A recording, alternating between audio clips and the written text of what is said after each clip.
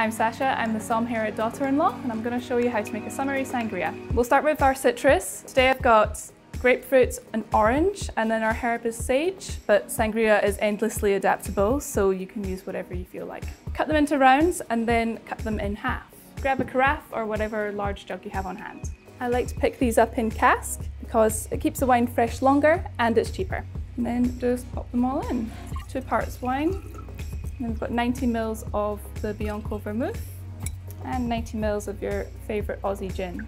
Okay, so after we've done that, we're going to add in our citrus and a bit of sage. Not too much because it's quite savoury, but I just like to balance that against the sweetness. Depending on what size of vessel you are, maybe 1, maybe 2 scoops.